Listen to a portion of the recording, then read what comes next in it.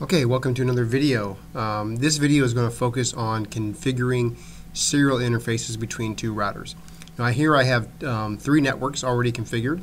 I have the 192.168.1.0 network here over on this side of the router.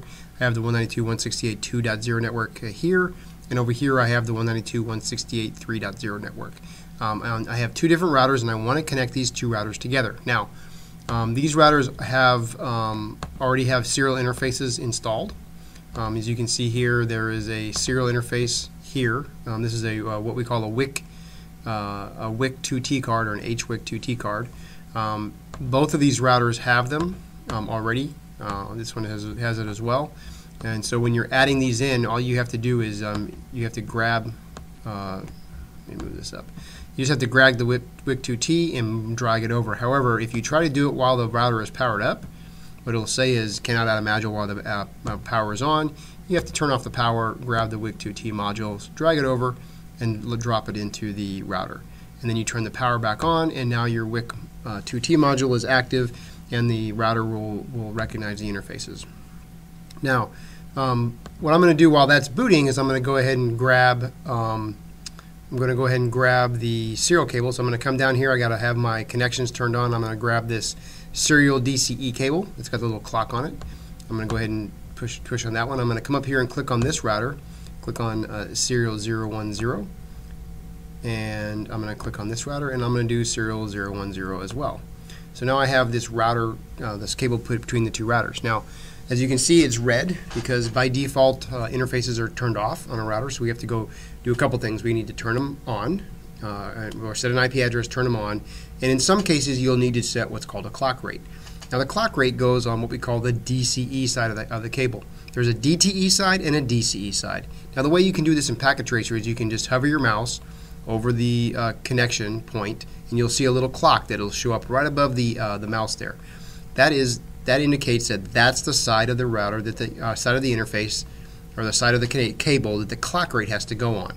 Now, newer versions of the operating system, the iOS operating system, and newer versions of Packet Tracer already have the clock rate configured for you, for the most part.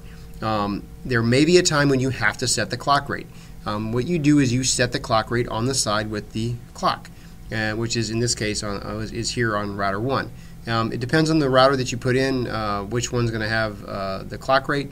Again, but it's already set, so when you turn it on, when you put on the IP address, it'll come up. If it's not already set, all you have to do is set the clock rate, and I'll show you how to do that.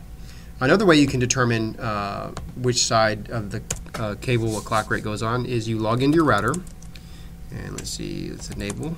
And I'm going to go. I remember now I put it on serial 010, so I'm going to do a show controllers serial 0/1/0. I'm going to type that in, and then right here, here's the command I put in: show controllers S0/1/0, and then I go 1, 2, 3 lines down, and I see the word DCE V.35, and then it has next to it a clock rate. Now the clock rate's already set again on this router because this is a newer router. Now, if the clock rate wasn't set, I would know because it says DCE that I have to put a clock rate on this side of the connection in order for it to work. And when I do my configuration, I'll show you how we do that. So coming down here, I'll do a config T. I'm going to go into my interface, INT S0/1/0, and now I can configure the interface. I'm going to put an IP address of 192.168.255.1 with a subnet mask of 255.255.255.252. Now, the 252 subnet mask is important because it gives me two IP addresses, only two, so I don't waste a lot of IP addresses. And what that does for me is it allows me to put one IP on one side of the interface, on the connection, and one IP on the other side of the connection on the interface. And I only need two because I have two routers with the serial connections. It's called point-to-point, and I only need those two. So I'm going to go ahead and hit enter. I'm going to do a no shut on the interface, and the interface should come up. Now, if you needed to do the clock rate, what you could do is you could put in the clock rate command. Clock rate, and I'm going to say 64,000. And I'm just going to put in the clock rate at 64,000, and if I had to put in the clock rate, that's what I would do. And let's go ahead and end this, and we will write it.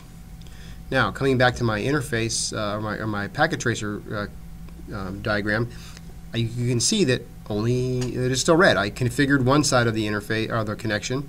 I have not configured both sides of the connection. The connection will not come up until you can do both sides. It's not like an Ethernet interface where it comes up automatically when it's connected to the switch.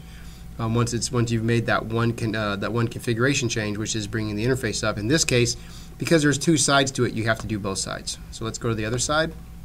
I'm going to do the same thing on this side with just a different IP address. So I'm going to log into the router, go to enable mode, config T, int s0/1/0, and then again IP address. This is going to be 192.168.255.2. 255.255.252 for my subnet mask. I'm going to no shut the router. Now this time it says up. It's changed the state up. It should be up now. I should have connectivity between the two, and I do. Now I don't have to put the clock rate on this side because this is a DTE side of the cable. It's not the DCE side. I only have to put the clock rate on the DCE side. So I'm good to go. I've got my basic configuration. I should be able to ping to the other side. Let's try it. Ping 192.168.255.1. And there you go. Now I can ping across my serial connection. And that's the basics of setting up a serial connection. There's a little more nuance to it. You might want to use different types of encapsulation. You might want to use authentication, something like CHAP, which I'll show you in another video.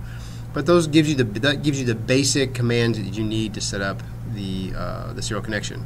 Again, IP address, no shut. Clock rate on the DCE side if required. It may already be there. The router may already have that information in there. If it doesn't, you have to add the clock rate. If the clock rate's not there, the interface will not come up, and you will not be able to ping from one side to the other. So put in the clock rate, and you'll be good to go.